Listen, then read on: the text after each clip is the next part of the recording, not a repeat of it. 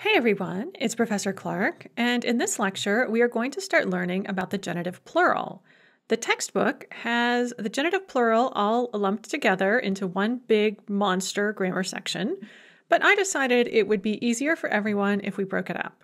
So in this particular lecture, we are going to go over the genitive plural of regular nouns.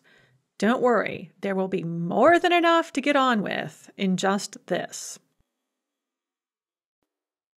I've been kind of giving you teasers about the genitive plural throughout the semester so far and telling you, oh, don't worry, like you can't do this until you learn the genitive plural, or you should be very scared. The genitive plural is very difficult.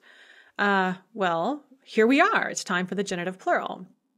And as far as usage, we use the genitive plural in the same situations generally as we would use the genitive singular, but with plural nouns. So that's pretty straightforward. However, its case endings are very challenging compared to the other case endings. So all the other cases have normally two sets of endings. They have hard endings and they have soft endings. The genitive plural, on the other hand, has 5, plus numerous exceptions and irregular nouns that we will learn in the next lecture. So this is kind of crazy.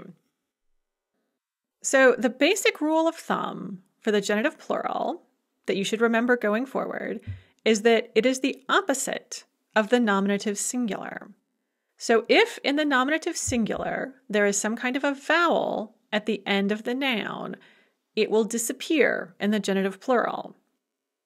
If at the end of a noun in the nominative singular there is no vowel, there is no ending, or the ending is a soft sign or something like that, we are going to add an ending. So the genitive plural is pretty much always going to be the inverse of the nominative singular. Let's start with noun type 1, and these are nouns that take 0 endings in the genitive plural.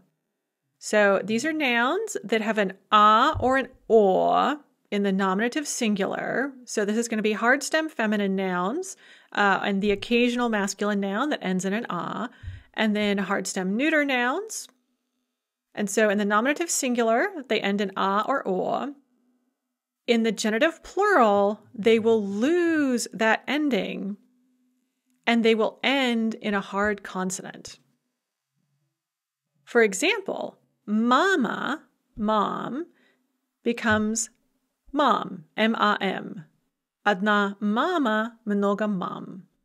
Место, a place or a seat, becomes мест. Больница, a hospital, becomes больниц. Firma, a firm or a company, becomes firm. If a noun ends in a hard a or o, we just chop it off to form the genitive plural. However, when we chop off a vowel at the end of a noun, fill vowels can appear. So you remember that we learned about fill vowels that disappear when we add an ending. There are also fill vowels that appear when we take away an ending. And so some nouns in this group, this noun type 1 group with the 0 endings, have consonant clusters at the end of their stem. And when we take away the ending, they will gain a fill vowel in the genitive plural. And this is going to happen with pretty much all nouns that end in a consonant plus ka, plus various other nouns that you just have to learn. So it's not 100% of nouns that have a consonant cluster at the end of their stem. It's just most of them. But if they end in ka, they are going to have a fill vowel. So that's the one rule you can definitely go with. And most of them end in ka. This fill vowel is either ye or o. And you remember when we learned with the prepositional and the nominative plural how nouns ending in yets or ok would tend to lose their fill vowel when we added an ending. Well, the same thing happens in the other direction. Nouns will gain a ye or an o when we take away their ending. So when do we use ye versus when do we use o? there are various ways of making this rule, but what your textbook says, and this is more or less correct, is that we are going to use ye after a husher, or if we were replacing mягкий знак or и краткое. So some common examples of this would be babushka, grandmother, becomes babushek. We have shka in the nominative singular that is going to become shek in the genitive plural. And this is a very, very, very common example of this type of fill vowel. Diedushka, grandfather, becomes diedushek. Again, shka becomes shek. The same thing happens with chka. So vnuchka, granddaughter, becomes vnuchek, and so on and so forth. This is very, very common. We also have a few nouns like pismo, a letter, and we see there's a mягкий знак between the s and the m. When we put it in the genitive plural, it becomes pisim. We take away the mягкий знак and we add ye. And there are a few nouns that have an i краткое before ka, like копейка, a kopeck. And in that case, we again will replace it with ye. Одна копейка, много копеек. Ye-yek. For most other nouns, and there's not a huge number of them, but they are definitely out there, we're going to use o. So окно becomes окон. Американка becomes американок. And again, here we have this consonant plus ka, but because the consonant preceding the ka is not a husher, we are going to use o rather than ye. And then you just have to keep track of a small handful of nouns like sistra, that becomes sistior, and kresla, an armchair, becomes kresel with a ye. So there you have your fill vowels. And it can seem kind of overwhelming. Just remember that it's almost always something plus ka. So if you see something plus ka, know that you're going to need a fill vowel in the genitive plural. Now that we've learned about fill vowels in the genitive plural, let's go on to noun type 2, which are soft zero endings. And this is when you have a noun that ends in a consonant plus ya, and there aren't very many of them, but there are a few and they are important. We are going to drop the ya and add mягкий знак because we have to preserve the softness of the consonant. And the most important ones for you to know are неделя, a week, becomes недель. We drop that ya and we add мягкий знак to preserve the softness of the L. And then кухня, a kitchen, becomes кухонь. And notice we have a fill vowel here. So we have both rules applying. We have a consonant cluster at the end of the stem, so we need to break it up and we add o. And then we need to preserve the softness of that N, so we add мягкий знак. Кухня, кухонь. And those are the two main words from this group that you need to memorize. Now let's go on to noun type 3, the third noun type that we're looking at. And these are nouns that end in iye or iya in the nominative singular, and they will become i краткое in the genitive plural. So these are both feminine and neuter nouns. Once again, we have feminine and neuter collapsing together into one paradigm, which is very unusual. In all the other cases, it's masculine and neuter. But in the genitive plural, it's feminine and neuter.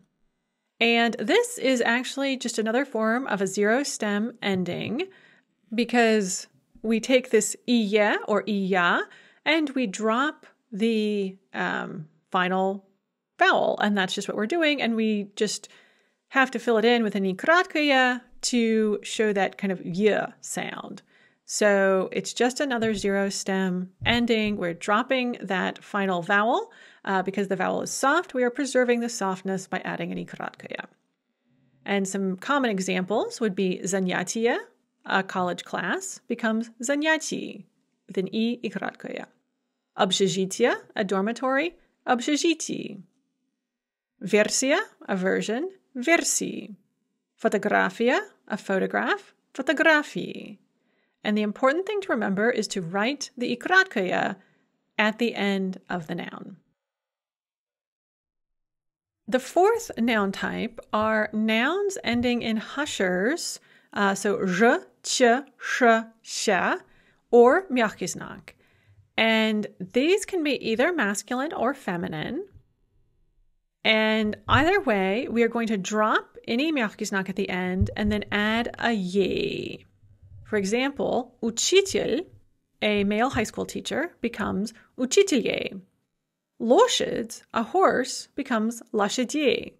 Площадь, a city square, becomes площадей. Garage, a garage, becomes гаражи. Падеж, a case, like a grammatical case, becomes падежи. And note that in all of these examples, the ye is stressed. The ye is not always stressed with this form. There are plenty of nouns that do not put a stress on the ye, but it very frequently is stressed. So that's something to keep in mind. And finally, we get to noun type 5, which are the of, yef nouns. These are nouns ending in a hard consonant in the nominative singular, or ikradkaya, and we are going to add of or yef to them in the genitive plural. Most of the nouns in this group are going to end in a hard consonant. They are all going to be masculine, and most of them are going to end in a hard consonant, and we just add of. So учебник becomes учебников. And note how we write v, ov, but we are going to pronounce it of because it is at the end of the word, and therefore there is devoicing. Magazine becomes magazinov. Отец becomes отцов. Note that fleeting vowel, that fleeting yeah, that goes away when we add an ending. And then we're going to write and say of, even though it is after ts, because it is under stress. So we can have an of after ts if the of is stressed.